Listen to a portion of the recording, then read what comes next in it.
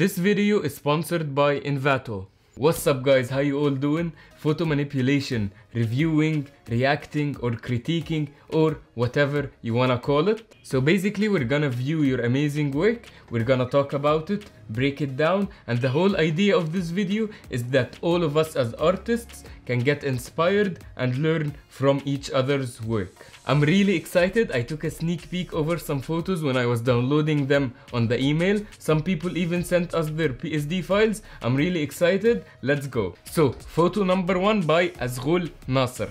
I know where you got that idea from, bro, but I really like it, and I really tell people when they are trying to learn Photoshop to follow online tutorials and then do it their own different way. I really like this. He turned that top view island into the apple, I guess. Okay, the things I would change about this photo is, first, this is a bit of distracting because the main focus is on the apple.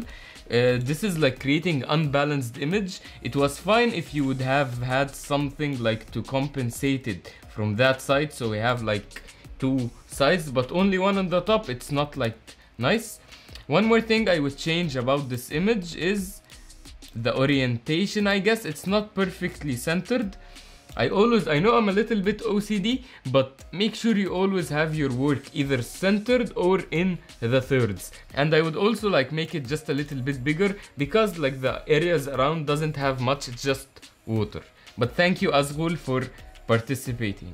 And photo number 8, I was like, the first second I saw this photo I was like, wow, what's happening? It took me some time to figure out like how this photo was done. This is the guy like he's jumping. I don't know if it's jumping from up down or from down up. This is like so far of a distance, I guess, to be jumped in one photo. This photo like really boggled me, but I love the idea that he's taking different photos and combining them together. I'm gonna show you really quick actually how you can do something like that, the boring way to do it and the exciting way to do it. Let me zoom out a little bit.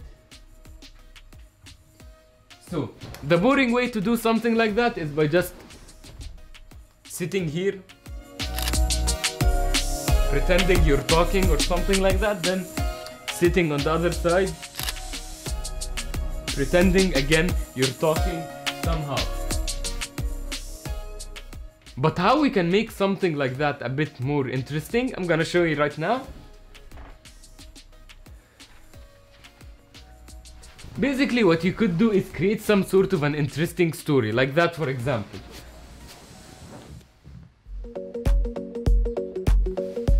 And then the other photo will be something like...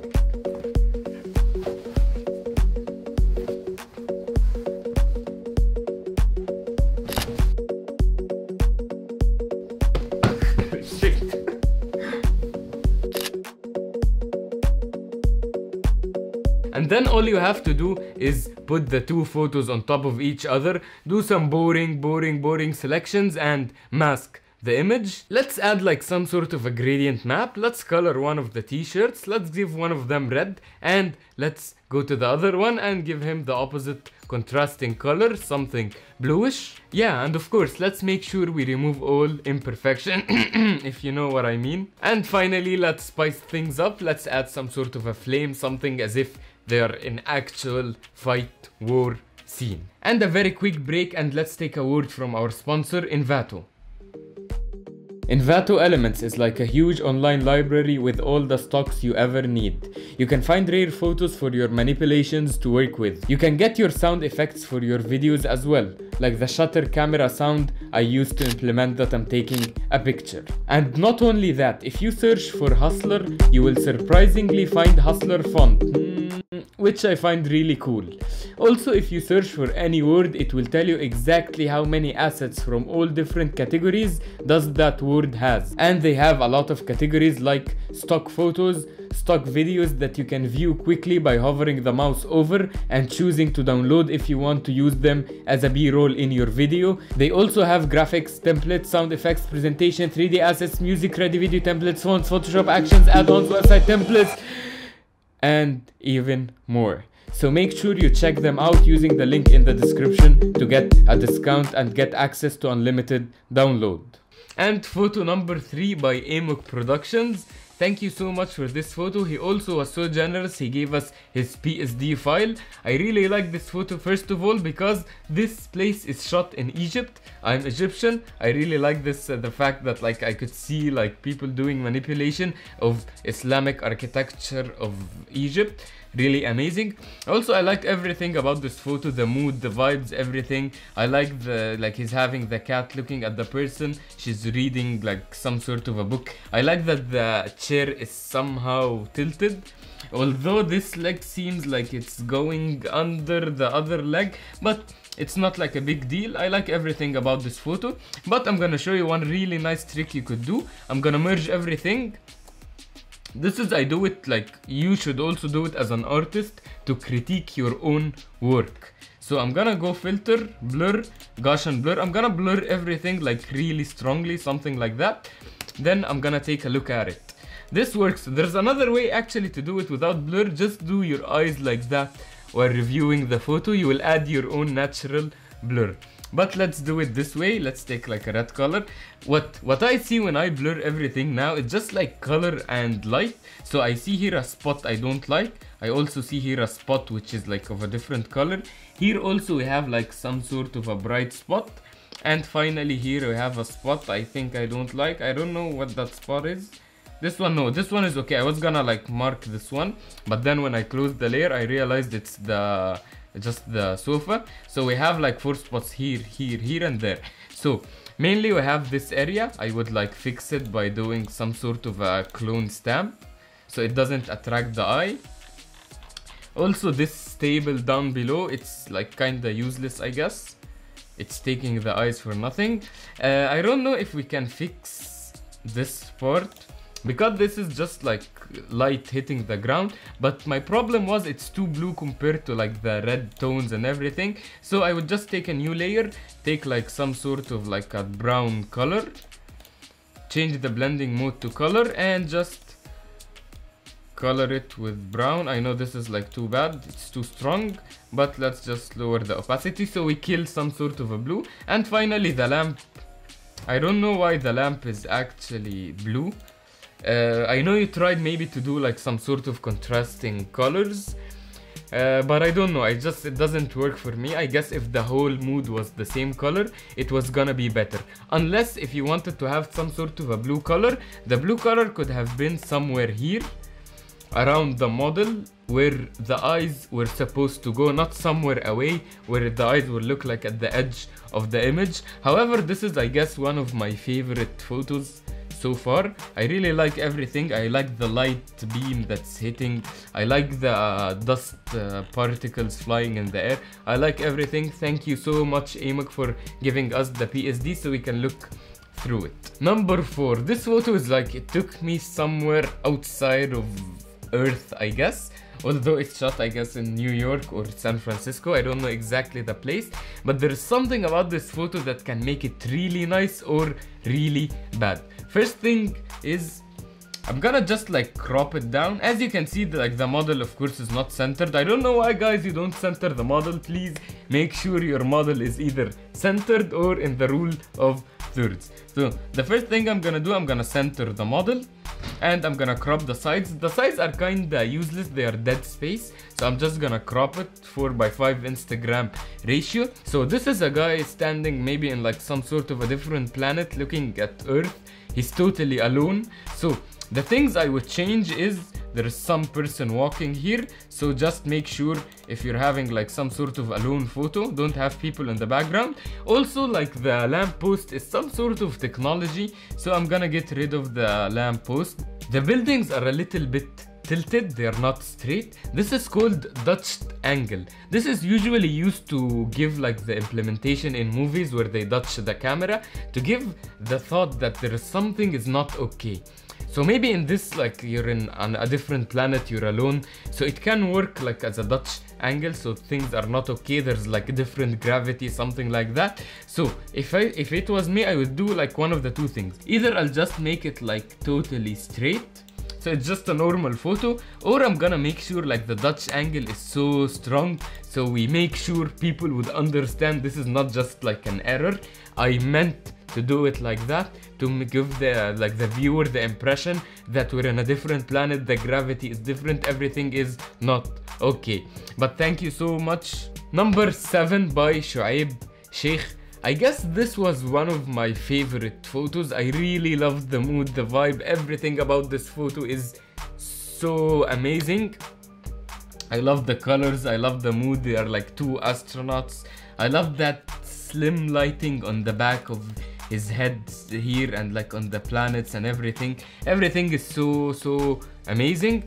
Two things, just like when I look closer like at the bottom area, I didn't like the fact that we had like a lot of dead space. It's just pointless, it's just like all the same color. Also, one thing I always love to do when checking my photos is I love to open, where is it, it's called like the histogram, and then I'll take a look at the photo. Let's make it Ctrl+Shift+U, totally black and white. As you can see, this is where our photo is. This is like the dark areas, these are the bright areas on the right and on the left. So as you can see, this photo is nothing but dark areas. So why not make use of the big dynamic range? Usually the best image is gonna be 70% dark, 30% bright, or 30% dark and 70% bright. So I'm gonna use like just like 10%, and I'm just gonna brighten just a little bit of these edges, so we give it more dynamic range and more like contrast in the photo. But overall, Shuaib Sheikh, thank you so much for submitting this amazing, beautiful image. I really loved it. Photo number 9 by Naim Khan. I specifically chose this photo to show two things. The first thing was the negative space I talked about. When you have something that's useless, I guess by just cropping this image, something like that, it would have been much better because the edges are black anyways. The second thing I want to talk about is your signature down here. This is really taking away from the eye. You're putting it white on top of a black, so it's definitely taking away from your eye. Don't put it in the images, just put it in the caption below. And the second way, you can see like an artist called Caleb. He's putting his name in his photos in a really creative way, so you can look into that. Photo number 10 by Monty Sarkar. This photo, when I first looked at it, I thought it's one image and I really liked it, but then as I looked closer, I realized it's actually a composite. He added like the girl in this image, but it's really looking nice. He blended everything really beautifully, and I love the fact that the lady is here. There's like the aeroplane, there's the car, the colors, everything is really nice about this photo. And as you can see here, he added his name like very small. It's not taking the eye like the photo before, but I still would have preferred if the name was some sort of like on the t-shirt or on the jeans or something, or on the shoes or something like that. Maybe like the logo of the car is his name. One thing I noticed when I zoomed in, left the floor of like the old image, and the problem is like the old image floor is in focus while the new one is kinda out of focus. So I'm just gonna take the blur tool very quickly and just try to blur them both together so it looks more realistic, and I guess much better so it doesn't take the eye away. But really amazing work. If you look at this photo from far away like I'm looking now, you're not gonna notice it's like manipulated or anything. It looks very real.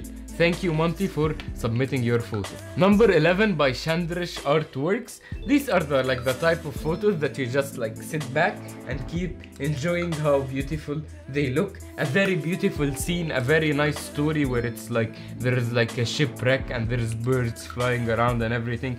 Everything is really beautiful.